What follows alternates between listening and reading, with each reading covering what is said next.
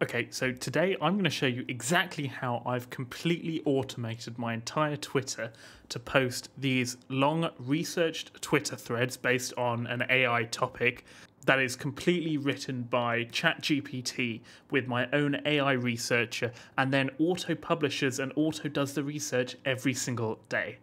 So the big issue I have is that I'm super lazy and I don't like writing, or I don't even like using ChatGPT to write the tweet for me and then me manually posting a button. So I did a video where I used my research agent to auto-generate the Twitter thread, but then I had to manually click a button. So in this video, I've completely automated everything. So basically I don't have to touch it, and it posts daily research Twitter threads to my Twitter account every single day. So I'm going to show you exactly the architecture and how I did this. So what are actually some of the issues currently with using ChatGPT to actually create Twitter content, right? So a lot of people have been using ChatGPT to create Twitter content, to create LinkedIn blogs and so forth. But by now, a lot of people can tell whether or not this is ChatGPT created or not. So some of the issues are, it's old, stale content. If you just ask ChatGPT to write you a Twitter thread, it writes in a sort of a very quirky, not sort of human-like way, and it's just not that engaging, right? So the prompt that I'm going to use and I'm going to show you is quite a big prompt, and it sets out the definition of what is a good Twitter thread and how to actually write one.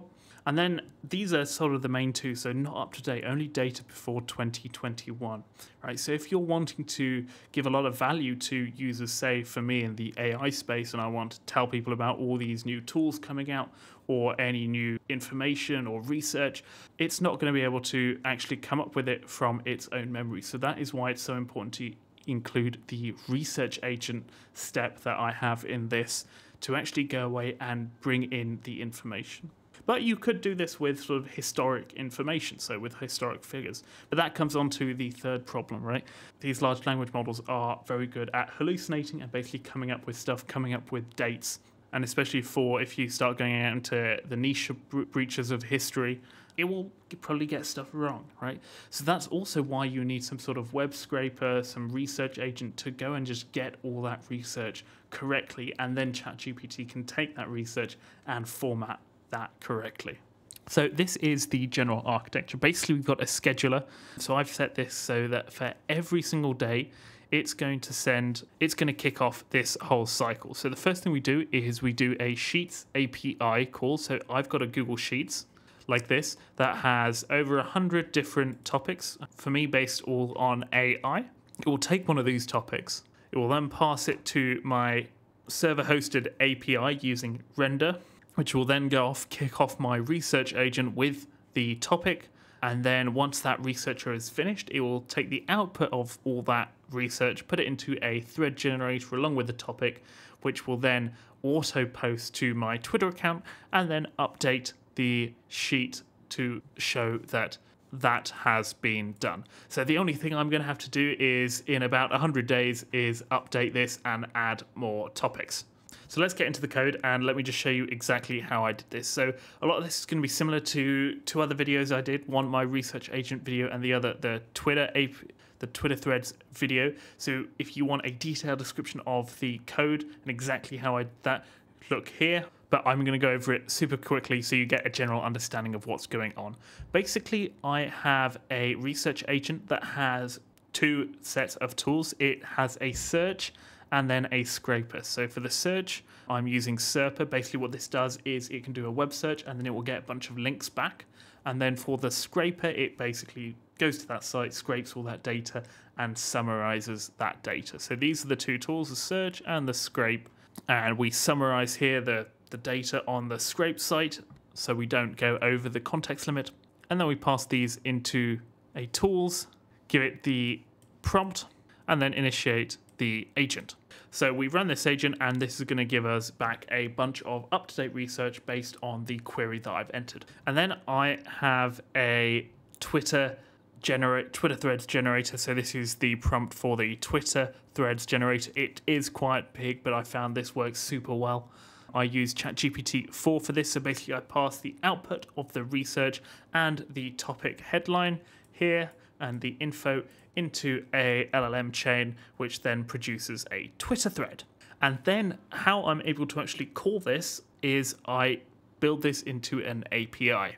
So I use Fast API here. So as you can see, so we first call the agent, we get the content, we pass out that content, and then we get the Twitter thread to produce the Twitter thread, and then we use my Twitter function to actually post that to Twitter. So the Twitter function is pretty simple, takes in a thread, does some checking, makes sure that everything is under 280 characters, just replacing some dots, giving it some spacing between each sentence. And then in a for loop, we basically publish the first tweet, and as a response to each tweet, we publish the second, third, fourth, fifth tweet. So that is pretty much all the code that there is. Now, how do we actually connect this all together and get it to run every single day? So you could write this with code, but I'm super lazy and I like no-code tools. So I've used something called Make.com.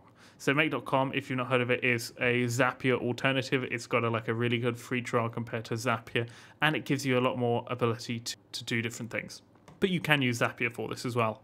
So the first thing we do is we go to the Google Sheets and we're going to do a search, right? So we're going to filter on status. So here I've got the idea and the status, because obviously we don't want to use the same sort of prompt every time. Otherwise we're going to get super boring Twitter threads, or they're going to be really repetitive. That's going to filter on status on not used, right? It's going to filter those, and I'm just returning the first one back. We're then going to just create a JSON, right? So my API is taking a single input, which is a query, as a JSON. So we pass in the query and we pass in the idea variable. We then take this and we make a HTTP request to render. So this is actually how I'm hosting it. So once you've got this code, basically you need to make sure you have your requirements.txt, and then you can just come here, and I'm just using the free plan here. You upload that to GitHub, and then you can deploy this straight to render, and you basically have to do nothing. This is going to be your endpoint up here, and this will run everything for you. So we do a HTTP request, a post request, and we just add in the JSON string. So the content type is JSON, and we add in that JSON string. Now, to make sure that we don't repeat that again, we do another Google Sheets API where we basically enter the row number and we set the status to use. So this row number comes from this first Sheets API. So all in all, this is a super simple automation, and then you come down here, you hit scheduling, and you can do this every hour, every day, however you want to do this. And this way you just completely automate your entire Twitter with up-to-date information. So let me show you what one of the recent tweets are and sort of how good this actually is.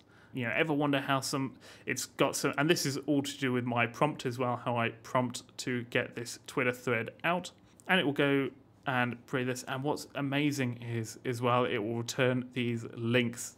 So because we're using a research agent and we're getting updated information, we can actually start, giving back these different sites and tools that people can use, which is super useful for growing your Twitter and sort of the best way to get people to engage and actually deliver value. And then that's it. I don't need to touch it. For 100 days, it's just going to run by itself and generate a Twitter thread each time.